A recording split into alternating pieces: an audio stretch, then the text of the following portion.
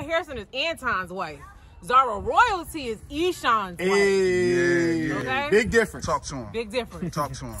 But yeah, she just, man, I mean, on camera today, it was just amazing. Her outfits, her beautiful smile, her hair, everything is just lit up the screen. Thank you, my stylist, the Ruach.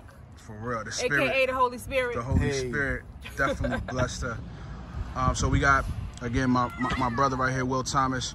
I want you to talk real quick about your vision, what you was thinking of after you heard the song and what you kind of envisioned with the video, because you sent me some dope shots that kind of inspired our outfits for the video. And so what were you thinking when you heard the song? First of all, the song is really good. But because of the nature of the record, I didn't want to do something that has been seen 100 times over. So when I was looking, you know what I mean, other references, trying to find images and pictures, what really captured me was how in Africa, you know what I mean, their clothing is so colorful that it just pops from the environment.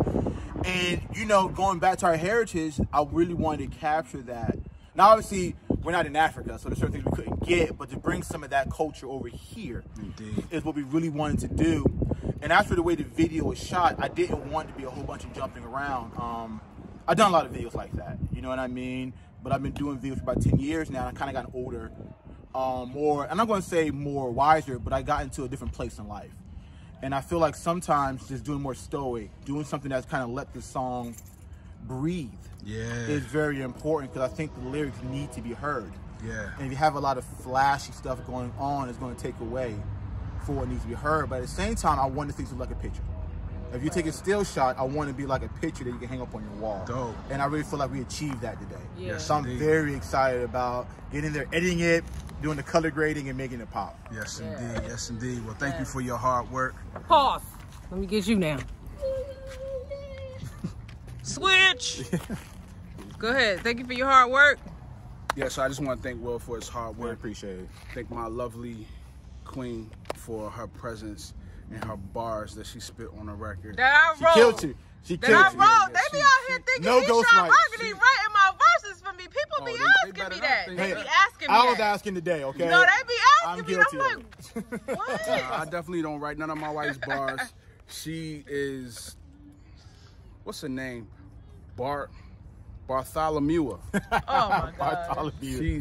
She goes in, she writes her own lyrics, and she's an excellent lyricist.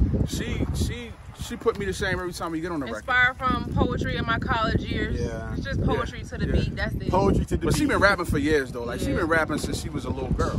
You know what I'm saying? So this ain't nothing new to her. So she been rapping, I've been rapping. She started filming in college, turned me on to the film thing. I started filming. It's in our blood. So we thank the Almighty. Thank the living God for his blessing. God, we love you, we honor you, and we're grateful to have this opportunity to do something creative.